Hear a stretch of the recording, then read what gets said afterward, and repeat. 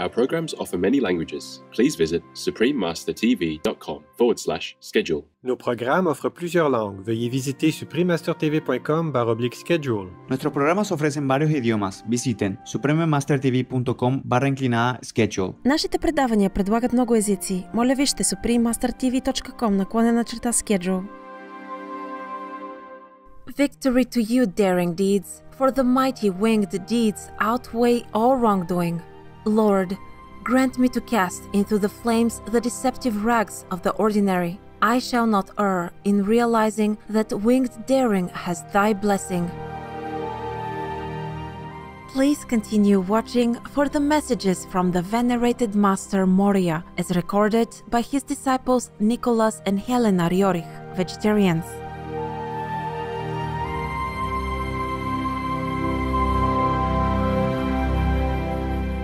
Bună ziua! This is how the welcoming Moldovan citizens would greet you with hello in Romanian, the official language of the country. Shining viewers, my name is Helena. The people of vibrant Moldova wish you and yours to rejoice in peaceful, loving and light-filled surroundings. May God be your guiding star.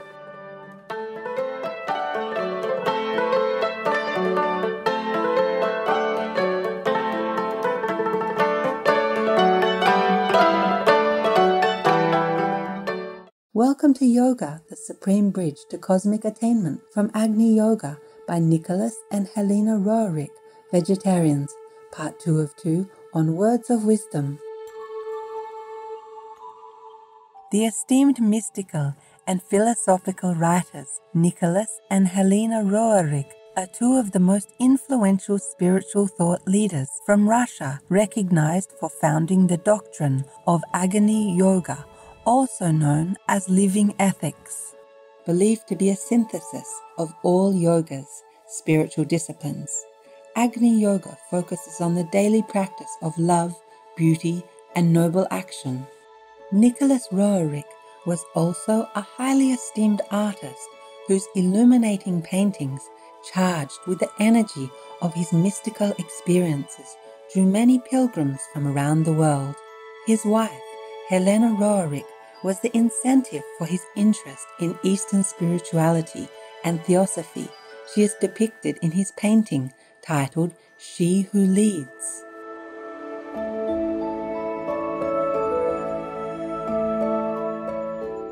Traveling extensively throughout Asia to deepen their spiritual studies, the Roerichs eventually met their master in Darjeeling, India. The ascended venerated Master Moria, also known as El Moria, is a master of the Great White Brotherhood, an order of ascended masters and their incarnated disciples, one of whom was Helena Blavatsky. In fact, Master Moria inspired the founding of the Theosophical Society, and to the Roerichs he was the inspiration behind all of their noble ideals for the world. Moria revealed messages of higher wisdom to Nicholas and Helena Roerich, which they recorded on paper and later gathered into a series of texts. We will now continue with a selection of the advanced teaching and wisdom of Master Moria from the book Agni Yoga from 1929, as recorded by his disciples Helena and Nicholas Roerich. The excerpt gives a vision for an inner transformation toward being the courageous and daring ones at this very significant time in our history.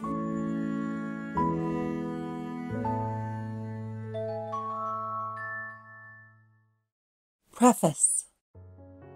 When alone, spurning possessions, standing firm and unperturbed, not bewailing his fate, only then does the daring one exult.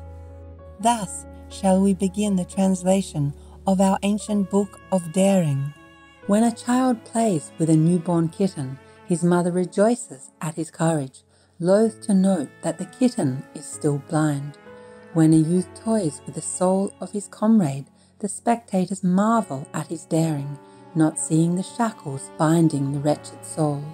When a man denounces an assembly of judges, the witnesses admire his courage, not knowing that the daring of his threat has been bought with a jingle of gold.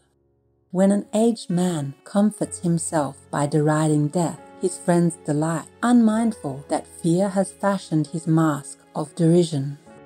True daring is often unnoticed by people because, in its essence, it is unusual, but the heart will tremble in response to the unusual. Where art thou who vanquished? Where art thou who transformed the tremor into a leap toward the light? Here, thou who darest, in the deep of night, I shall draw near to bless thy sandals. I shall strew thy pillow with sparks of light, for the sleep of the daring one is as the melting away of a lute when the 7 strings are bathed in mystery. The sleep of the daring one is as the calm before the whirlwind, when even the slenderest blades of grass are unstirred. Does the roar of the lion set the worlds a-tremble? No! Daring is awakened and the royal lotus of spirit unfolds. Brothers, let us gather in the hall of joy. The flower has unfolded, raised is the great wheel. Our joy descends to the netherworlds and rises to the brothers in the supermundane. We sing to daring our best song. The chirping of birds has disturbed the moment of rest. Why in the early hours are the birds so tense in their striving? They dare, overhearing the praise to daring, but no one informed them that their usual song would not increase their daring. The darkness shrieks, deafening in its banality. Darkness cannot withstand the daring of light. When the scales of the Lord have been prepared, we shall awaken early in order to weigh our use of the day just past. We shall select that which was most daring, in order that these kernels of good may weigh more in the balance. We shall add the sorrows of the old world, for their burden is of use to us, and add the derision of the ignorant. Each of these adds its weight to the cup holding truth. Should we find threats and assaults, let us not forget to add those to the cup also.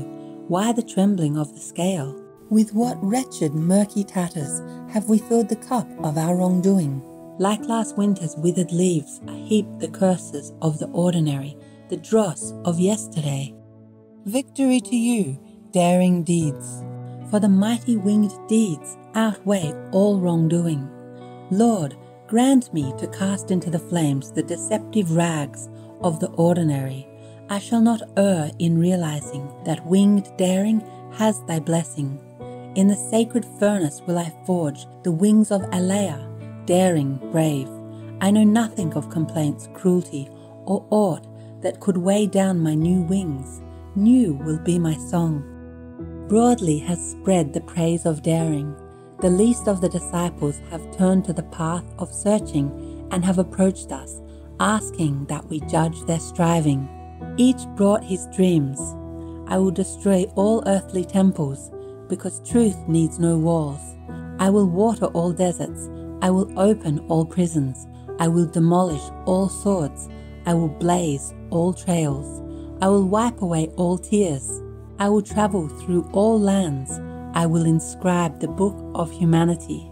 But the least one of them turned to the shining stars and said, "Hail to you, brothers!" And in this salutation of daring, his ego vanished. Let the path of the universe be acknowledged in this daring greeting.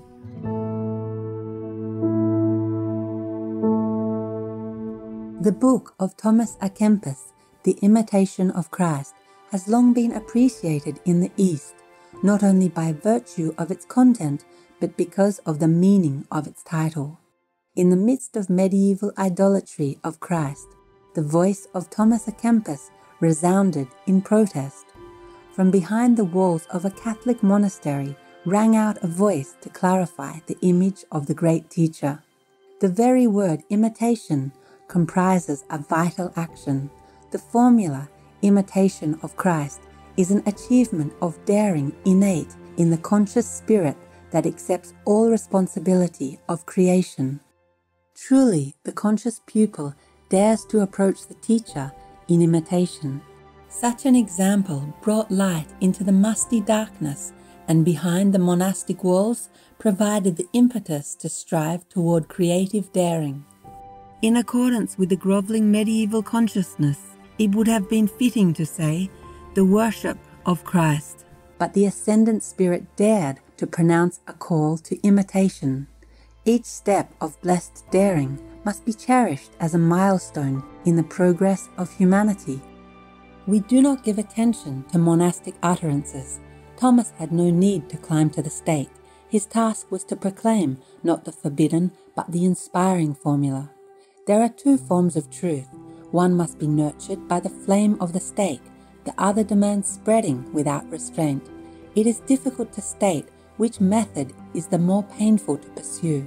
Sometimes it is easier to suffer the pain of the stake than to witness the distortion of the disseminated teaching. In either event, blessed be the daring that penetrates the darkness. The world has lost its happiness because happiness is in the spirit. Those who have turned away from the spirit must endure unhappiness, because why else would they return to the spirit? Therein lies the meaning of great events.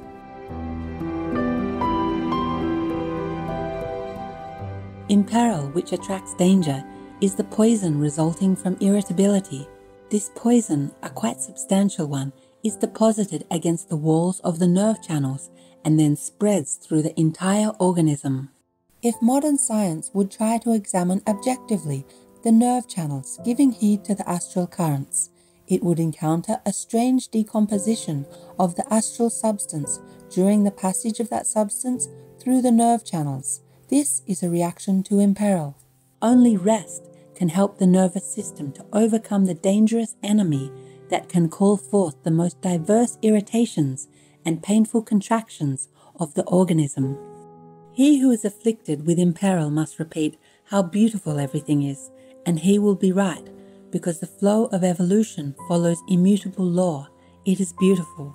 The more refined the nervous system, the more painful is the deposit of imperil. This same poison, by the addition of one ingredient, may contribute to the decomposition of matter. Of no great merit are those who cannot distinguish the swallow from the vulture, but of what merit are those who believe that by plucking the eagle's wing they can turn it into a helpless duck? Beware of hypocrites, especially those immersed in greed, those cunning ones who stir their spiritual stew. The manifestation of the inviolability of the world's laws flashes like a sword. There is no spot for the hypocrite to lay his head. The teacher who has not assimilated the indications of the teaching is like a donkey under a too heavy load of grain.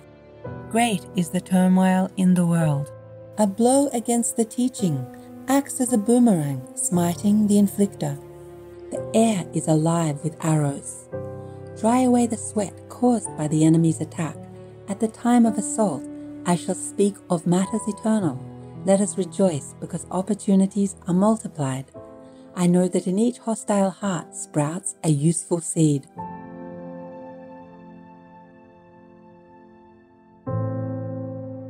For more information and more of the Agni Yoga Society books, please visit agniyoga.org.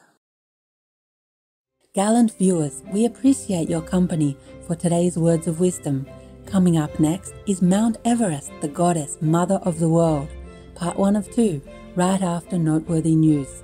Please stay tuned to Supreme Master Television for more uplifting programming. May you acquire precious insights in your inner contemplation while in God's gracious protection. Our programs offer many languages. Please visit suprememastertv.com/schedule and suprememastertv.com/WOW.